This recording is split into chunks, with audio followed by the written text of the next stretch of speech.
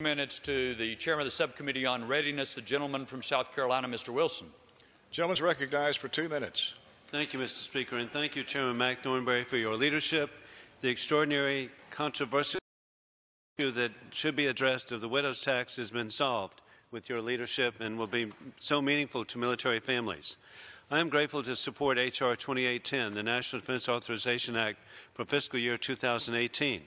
Throughout this past year, as chairman of the Readiness Subcommittee, we heard testimony from each of the Joint Chiefs about the critical necessity to address the military's alarming readiness shortfalls across all domains: air, land, sea, cyber, and space.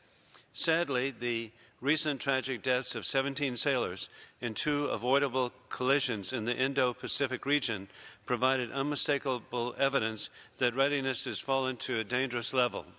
We can no longer delay the maintenance and sustainment problems that plague the military, and we can no longer defer critical training and modernization that directly impacts the ability to respond rapidly to emerging threats worldwide.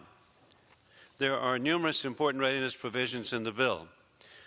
I also appreciate my friend, colleague, and Readiness Subcommittee Ranking Member, Congresswoman Madeline Bardallo of Guam, for her tireless efforts and participation in this process.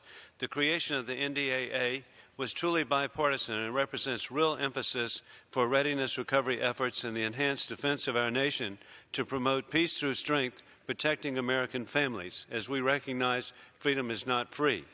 I strongly support the NDAA for fiscal year 2018 and encourage my colleagues in the House to support it as well. I yield back.